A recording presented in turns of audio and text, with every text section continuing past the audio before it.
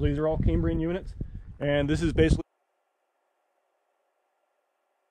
Okay, welcome to the Cordilleran Passive Margin, or really we've been in it for a while now. So here we are in the Nopah Mountains, and so where the outcrops are in right now are part of the Cambrian Wood Canyon Formation, which are a bunch of shales.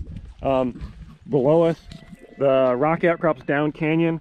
Below us stratigraphically is the Zabriskie Quartzite, and then the big thick gray limestone up there on top of the mountain is the Bonanza King Limestone.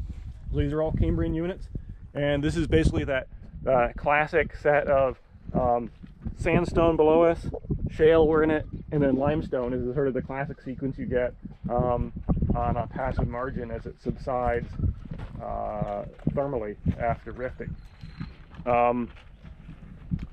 So just a couple things to note. So first of all, we're in the Cambrian here, and we're in shales. These shales often preserve trilobites, much as you might find in the Marble Mountains if you've done field methods there. So maybe we can spend like 10 minutes looking for trilobites, although no one found any last time.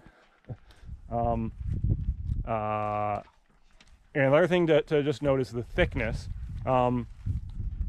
If we were back east of Las Vegas, there the entire Paleozoic section is about 1 kilometer thick, same as it is in the Grand Canyon.